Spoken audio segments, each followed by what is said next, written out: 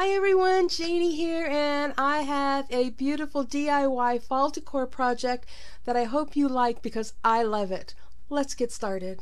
For this project, I'm using a beautiful napkin that I found at the Dollar Tree, and a small wooden cutting board, and some matte Mod Podge.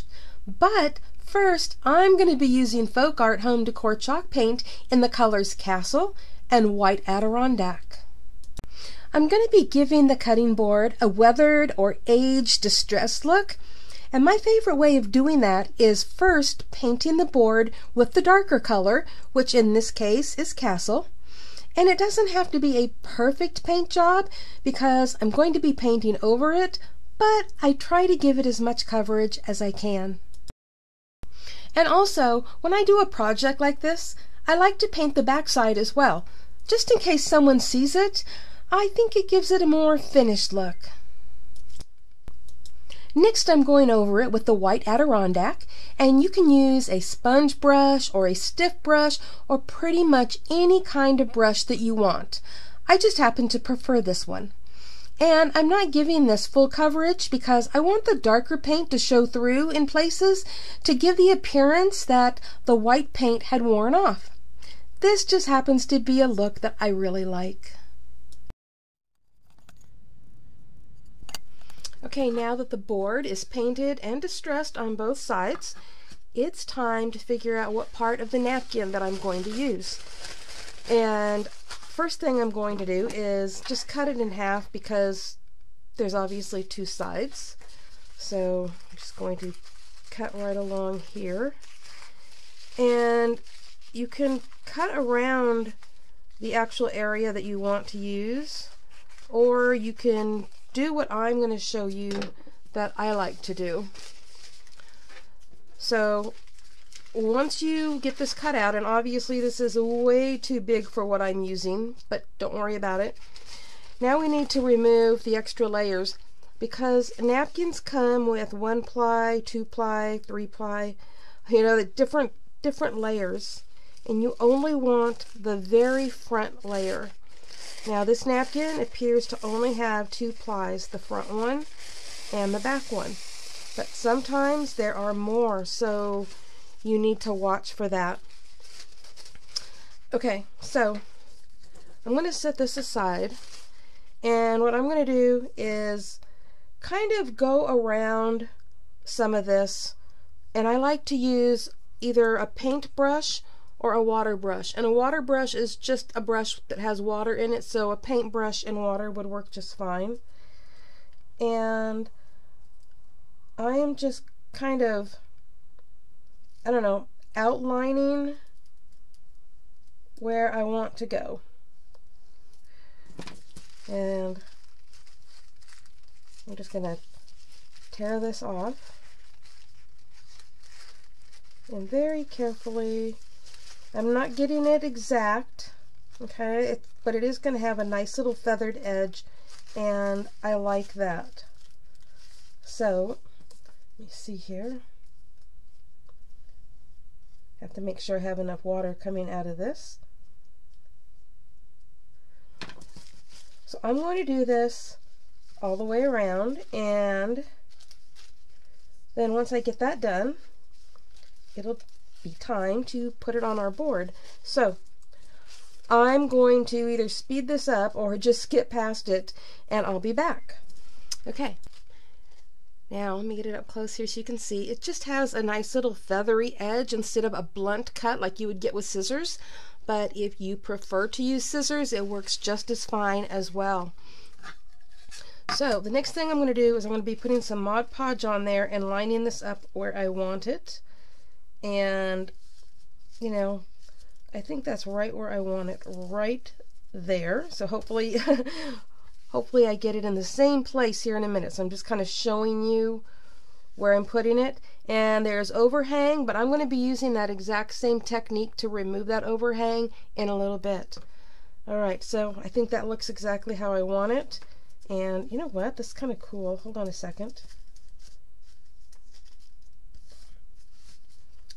I'm going to kind of give it a little fold there. Maybe it'll help me find my spot when I come back.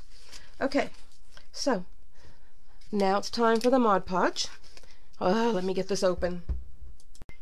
Okay, I got it.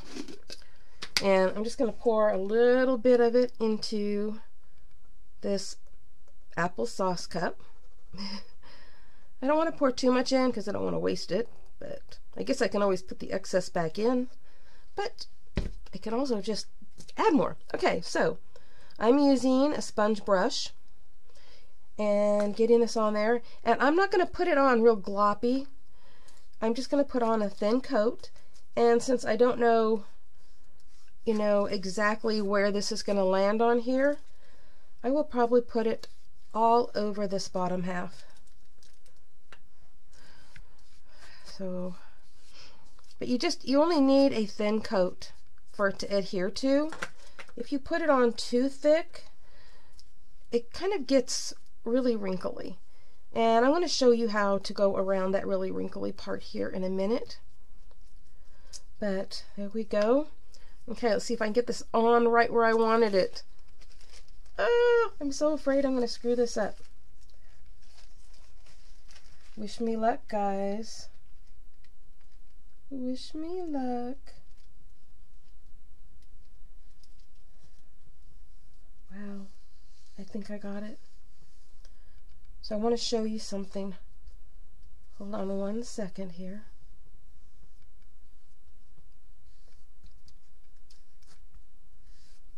Okay. By just putting on a little Mod Podge, you still get a few wrinkles, but not very many. Now, use some cling wrap, and I've just got a piece right here, probably bigger than I need, and you can kind of rub out those wrinkles if you want. Now, I'll be honest with you, I usually like the wrinkles. I don't know, I like the texture, I like the look, it's kind of, I don't know, I don't think aged is the correct word, but I don't know, I just like the look of the wrinkles. But with using the cling wrap, nothing is sticking to your fingers, and so it makes it really easy to just rub across everything. Okay, and then I'll just lift that up, and it looks beautiful. Absolutely beautiful and perfect. Okay, so what I'm going to do now is, well, the first thing I'm going to do is move this out of the way, and we're going to be using that again in a second, but I'm going to get out my water brush again, and I'm just going to go right along the edge, because I'm just going to tear it off right along that edge, just like that. And I don't know, like I said, for me, the water brush or a wet paintbrush is just the best way to go. It just helps the napkin tear so nicely, and I really do prefer a feathered edge as opposed to a blunt edge. But we all have our own preferences, and so I think you will do what works best for you, whether it's using the water or whether it's using scissors. And no matter how you do it, if it's what you want, then it's going to be perfect. We all have our own taste. And I didn't get that wet enough.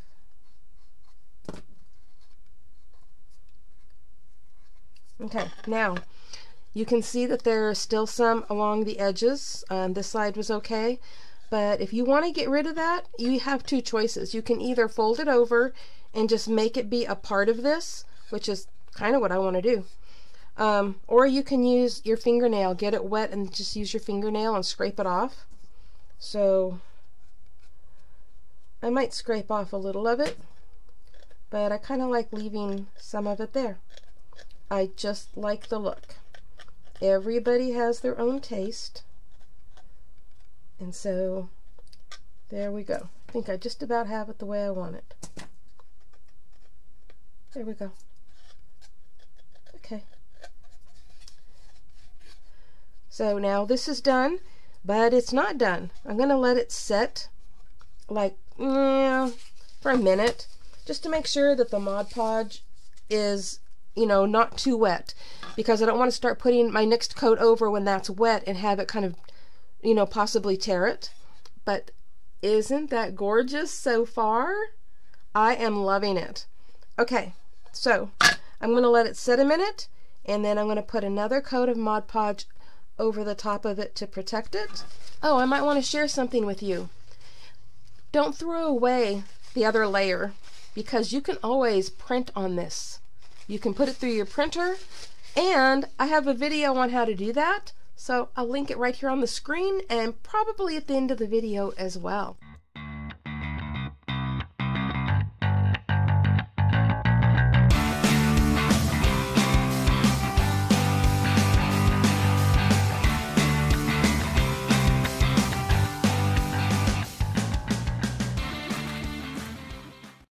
Here I'm using cling wrap again to help smooth things out, and it also helps get rid of the brush strokes and gives it a more smooth look. I made this sticker with my Cricut, but if you don't have a Cricut or a Silhouette or anything to make these with, the Dollar Tree has all kinds of rub-ons and stickers, and I'm pretty sure you will find one that is just perfect for this. There it is. I got it. And it's perfect, and I'm loving this so far, but I think it needs a little messy bow up here at the top and maybe something else. So let me grab some ribbon. Okay, I'm going to start with this burlap ribbon, and I'm just going to guesstimate how far I want it, because I can always cut more off later. So I'm going to start off with that piece. Let me move this out of the way a little bit. And I'm just going to start cutting off other pieces approximately that size. Does not have to be exact, but I want to use, I'm making a mess here. I just wanted to use some colors that, you know, are in here. So the orange with the cream color and some black. And let's see, what else did I grab here? Okay, I grabbed two things that aren't even open yet. They're brand new. So this ribbon is from Close to My Heart. I don't even know if they have it anymore. I have, you know, tons of stuff like this. I buy a lot knowing that I'm going to use it someday. And this happens to be the someday. Kind of fits right in with me wanting to use my stash. You know, it seems to be my my thing lately, is using my stash. Use what I have. And ooh, how about this one too? Cut off a piece of that.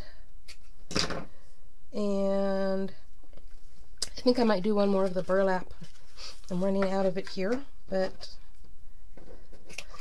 whoops, close enough. Okay, now decisions. Which color am I going to use to wrap all of this together? I have to think on that one for a second. Not that one. Why are you all not here helping me do this? You know, why are you just not? Well, you know what? It's going to take more fingers than I have to do this, so I'll be right back. Well, guess who forgot to turn the camera back on when she tied this? Yep, I got so involved in it that I totally forgot the camera wasn't on. So, I have got this done. I dovetailed some of the ribbons, but not all of them, because it's, you know, it's a messy bow, and it's just messy. And before I straighten it all out and put it on there, oh, by the way, I had this cute little spoon. I decided to stick that on there too, since this is, you know, like a cutting board. It's kind of kitchen themed, so I decided to do that. Then I have these pumpkins that I got last year, and I think they have them this year too at the Dollar Tree. And I thought maybe I will put that on there as well. So I should do that before I glue everything down. And let me see here. Wrap it around here and see how it looks. You know, hopefully it looks good. What do you think? I think it kind of looks good. Okay, so now I'm going to take the two pieces here in the back where I had tied it, and I'm going to use those to wrap it around the handle up here and hot glue it on the back. And I need to make sure that this pumpkin is sitting right when I do that, because it kind of looked weird just now when I was putting it on here. So I may not want it on. You know, I'm just playing around with this while I'm recording, and I don't know if I'm going to keep it that way or change it. You know what? I think it stands out too far. I don't like it. So I am going to take it off. But that's the cool thing. You know, when you're making something, play around with it until you get it just the way you want it. You know, it's the same thing with these ribbons on here. I'm going to play around with them. I'm going to, you know, pull some down more and some up more and whatever. Because now it's really a mess since I tried putting that on. Okay, so I'm going to pull this really tight. I have hot glue sitting here. Get it out. And I'm going to put just a little drop right here on the back just to hold that together. And then I'm going to stick it on here and turn it over. And I'm going to glue these two pieces down. So put a little hot glue right there. And a little hot glue right there. And try not to burn myself. Yep, that hurts. Okay. So we've got that together, and now all I have to do on the front is just go through and grab all my little pieces of ribbon here and put them in the position that I want them in, which is mostly getting those two up, and the rest of these can all just kind of flip around. So there we go. I love it. I don't know what you think, but you can always leave me a comment below and tell me what you think of how it turned out. And you know, I love napkin crafting. It's really easy to do, and I love home decor projects. All right, there we go. Well, as you can see, I decided to add a bow to the top of the messy bow, and I love the way it looks. I'm so happy with how this turned out, and I hope that this has given you some inspiration to make your own fall decor, or try napkin crafting if you haven't done that already. I'll have links to a couple of videos here on the screen that just might be of interest to you. Happy crafting, everyone. Bye-bye.